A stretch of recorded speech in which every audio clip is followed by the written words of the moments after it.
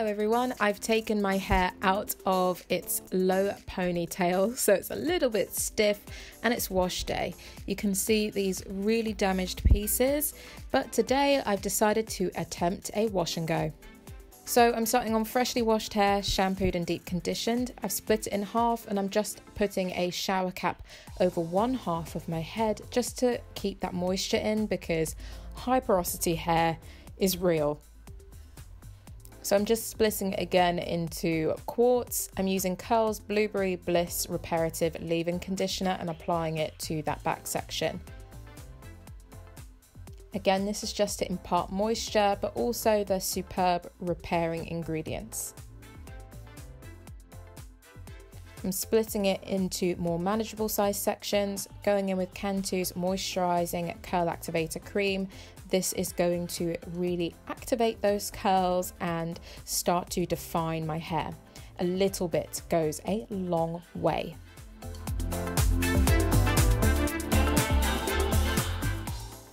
Just smoothing that through as normal, and then I'm going in with pure avocado oil just to lock in all of that moisture, just because again, high porosity hair, my hair needs it.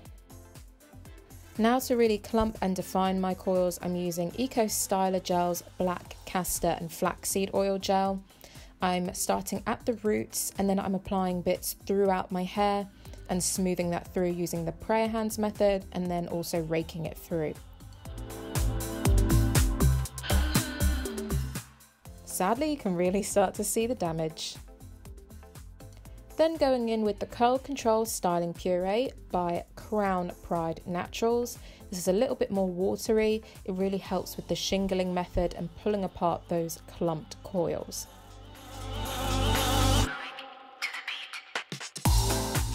On those damaged pieces, I like to scrunch my hair just to really encourage it to wave a little bit. Then I repeat the process, so adding the Curl Activator Cream followed by some avocado oil to seal it in. Then a generous amount of Eco Styler Gel starting at the roots, applying a bit more to the middle section of my hair and then again at the ends before using the prayer hands method to really smooth and clump and define my coils. Then going in with Crown Pride Naturals Curl Control Gel. This really just helps to ensure that all of my coils are coated and defined. Then I start to scrunch the damaged pieces just to encourage it to be a bit more uniform. Now at the front of my hair, just applying some leave-in conditioner just to make sure it's super moisturized since damaged hair really is lacking in moisture. After working that through, I split the section into more workable size sections and apply the curl activating cream. This is going to be the starting process to really defining my curls and also adding more moisture. I seal it in with some avocado oil and go in with the Eco Styler Gel, making sure to start at my roots.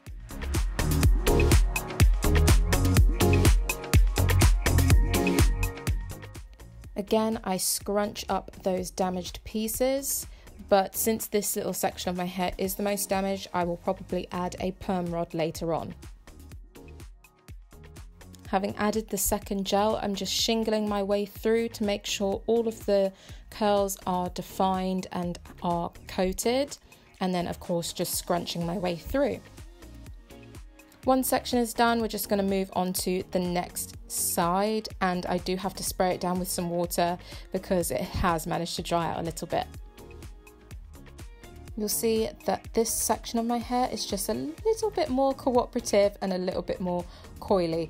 Again, making sure I'm applying that from the roots, and then I'll apply a bit to the middle and the ends before smoothing it through using the prayer hands method and raking it through as well. This just helps to minimize the frizz and make it last longer. That's why I make sure I apply it from the roots.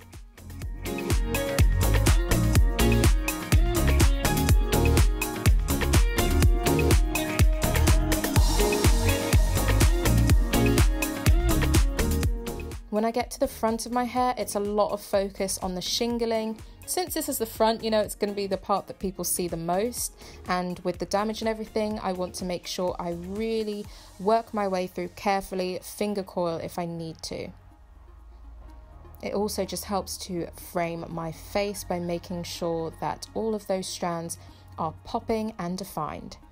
Now that I'm done, I'm actually going to split my hair up again, just so that it makes it a bit easier for me, because I'm going to diffuse my hair section by section. So I'm using a diffuser on a high speed, low heat, and I'm making sure I start at the roots. The roots take the longest to dry. And as you'll see on those damaged sections, again, I'm still using the diffuser to scrunch my hair upwards, just to really make sure I'm encouraging it to curl and wave so it holds the style better. I've added a perm rod to that really straight section, and on the opposite side of my hair it's a lot healthier, so I'm actually doing the opposite. I'm stretching the hair out, again just so that it doesn't shrink up as much and it lasts a bit longer, has a bit more hang time and movement. So I'm pulling it gently, not extremely taut, so it's not the tension method, but I'm pulling on it gently so that I can get a more stretched out, defined look. And I continue this all the way around my hair, scrunching in the damaged sections and stretching out in the more tight sections. This is my finished wash and go.